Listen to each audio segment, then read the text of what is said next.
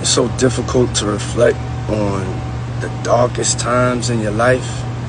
But sometimes you gotta do that.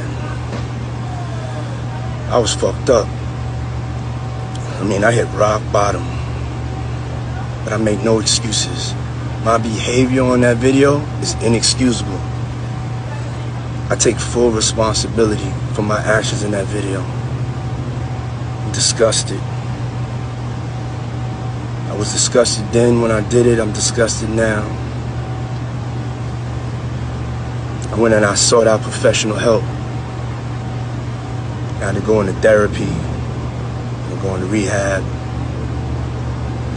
Had to ask God for His mercy and grace.